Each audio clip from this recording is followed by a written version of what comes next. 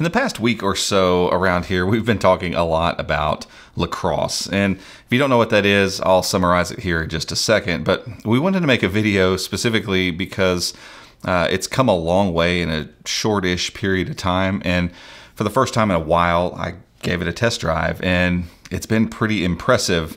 We even actually made a video yesterday about it. And then the ChromeOS 116 update happened and changed quite a few things to make that video not any good anymore. So we're redoing that, but it's kind of cool because there's some really interesting things for us to share with you based on what's happened with ChromeOS 116. So let's just jump into it. All right, so before we jump in, if you've not been keeping up with what all of this is and what Lacros is, I'm not talking about the sport of lacrosse. It is a thing that Google's been working on for, I want to say, over 2 years at this point. And Lacros just stands for, it's Lacros, not two S's. It stands for Linux and ChromeOS, CROS being how the team internally talks about ChromeOS. So Linux and ChromeOS.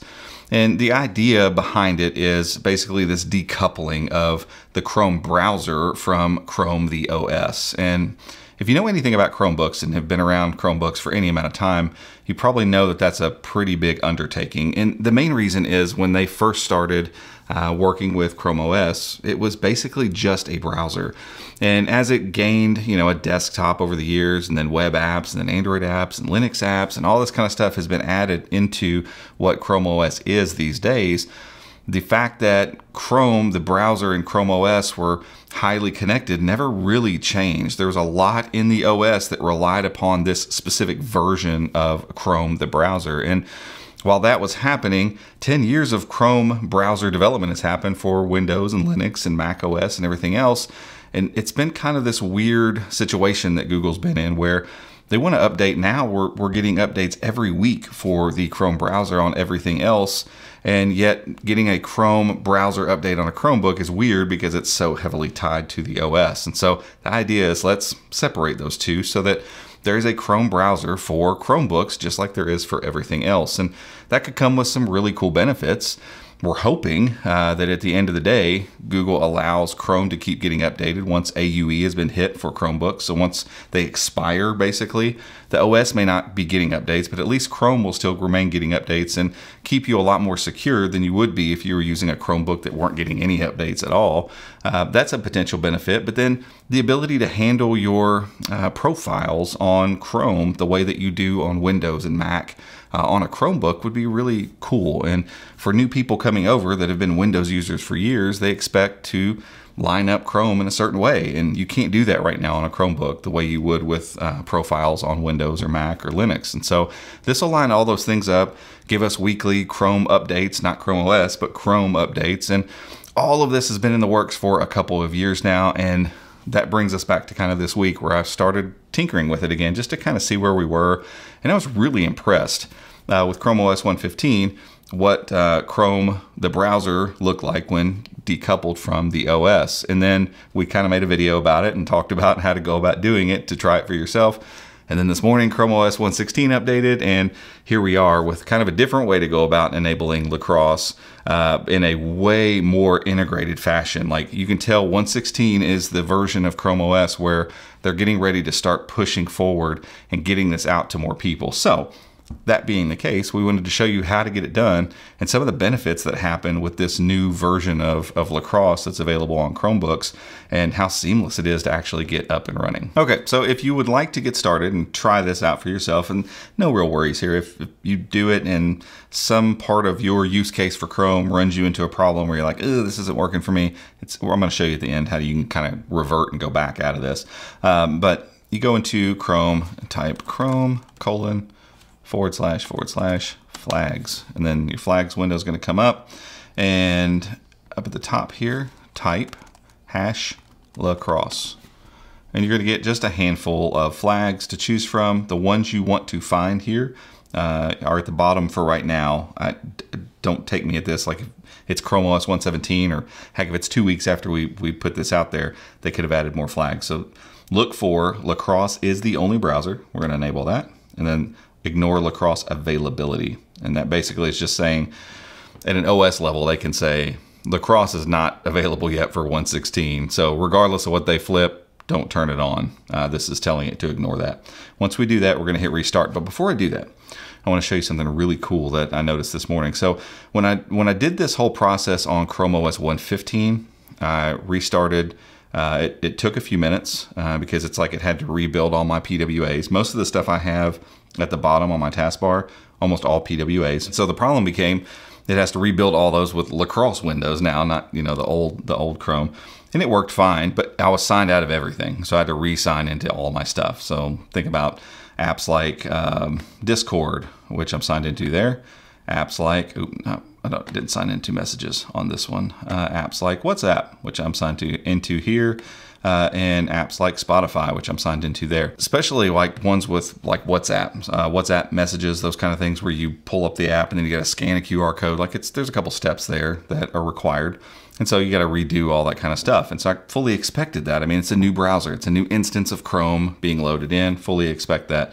With ChromeOS 1.16 in this new version of Lacrosse, they have built in all the necessary bridges. Oh, I also had to sign into Chrome. So Chrome opened up, and just like it would be if you install Chrome for the first time on Windows or Mac, you got to sign in and say, yeah, I want to sync my stuff. Even though I'm on a Chromebook, I'm clearly already signed in with a Google account to my Chromebook. Like all that stuff should just come over. And it didn't with ChromeOS 1.15, but it all does now. And so I'm going to show you that. So let's get back to my flags, and we're going to go ahead and restart. And it'll take just a second, but what you'll notice, boom, all those web apps, all right there, ready to go. And I noticed when that happened, I was like, that was different, because the last time it had, the Chrome browser, and then I sat there, and I sat there. And about 3 minutes later, stuff started populating in. You'll also notice that the Chrome logo still looks like a Chrome logo. With previous versions, Lacrosse had like the canary yellow and orange Chrome logo. So again, if you flip the switch and didn't tell someone about it, there's a good chance they wouldn't even notice. They would just be like, oh, look, there's a profile switcher up there at the top of Chrome, and kind of move on. But I'm going to open up these apps that I just showed you. So I'm going to reopen WhatsApp, and it'll take a second because WhatsApp is encrypted, and it takes just a second to kind of ping the server and make sure everything's good. While it's working, I'll open up Discord that I was signed into. Boom, right where I was. There's WhatsApp right where I was. I'll open up Spotify that I was logged into, and that loads up just right where I was. And then we'll open up the Chrome window, and you'll see up here at the top where it says Robbie. There's my profile switcher that, again, if you've used it on Mac or Windows, this should look pretty normal to you. This is exactly what it does on every other version of Chrome other than Chromebooks. And so you're running this new version of Chrome that shouldn't look any different, because it doesn't look any different. It doesn't behave any different. We actually filmed an entire review and put a Chromebook through a stress test. And realized after the fact, like, oh, I didn't turn off Lacrosse on that. And it was ChromeOS 1.15's version of Lacrosse, and it just sailed right through it. So from a performance standpoint, there's nothing really to worry about here. Everything kind of runs exactly like you would expect. It performs like you'd expect. And again, like I said, if you didn't know any better, you really wouldn't know that anything has changed, other than you've got that little profile switcher up here. Oops, not that.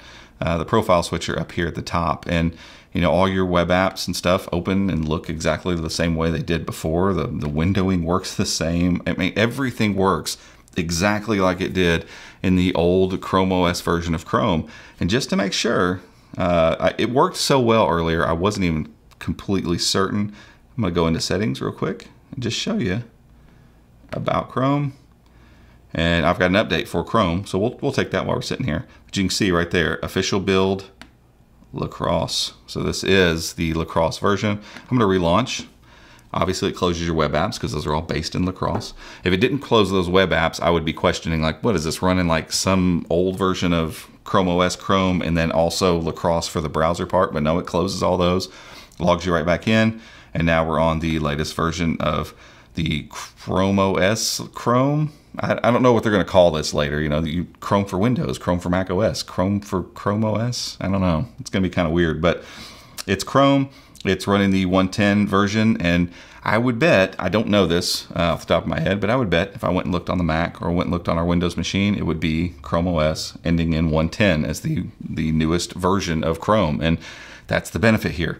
We get to get on the newest version of the Chrome browser all the time, so you're getting all those security updates without having to wait. I know we get 4-week updates now on Chromebooks, but you're not having to wait for 4 weeks either. And when you have those 0-day vulnerabilities that need to be patched right now, guess what? Just like Windows and Mac, we get to get those patched on Chromebooks soon, once this starts rolling out and becoming available to end users. And hopefully that's going to happen soon. Google said it could take up to a year for this to fully roll out, but I think that might be for like enterprise and education channels. Hopefully for consumers, we'll get it a little bit sooner because there's less stuff to have to worry about with those things. And so as the months progress from this point forward, eventually we're going to be looking for Google to flip the switch on Lacros. And when they do, hopefully they're going to give the ability for people to give feedback, and if there are issues to revert back, or I don't know how they're going to go do it, but I feel like it's in a spot where they can do it pretty soon. This is really impressive, and the feat of pulling ChromeOS and Chrome apart is pretty staggering. And it's just at this point in the process, this is a whole lot better than I expected it to be. But one more thing before we go here. There was one other thing I said I was going to show you, and I almost forgot to show you. So say you do this and you get to the point where you're like, this isn't working for me. There's this one particular bug that I can't get around, and I need this for my job or work or whatever, and you need to get back out of it. So you can't just go to Chrome / flags anymore, because that's going to bring you to your Chrome browser flags, as it should. And those are separate from the OS flags. So you need to get to your OS flags. So open up a tab and type OS : / flags, and you will get to the old ChromeOS only flags, and you'll see those there. And once you go to default and then disable on that and restart, everything will go back to the way it was. Now, you'll see it load in really slowly here at the bottom.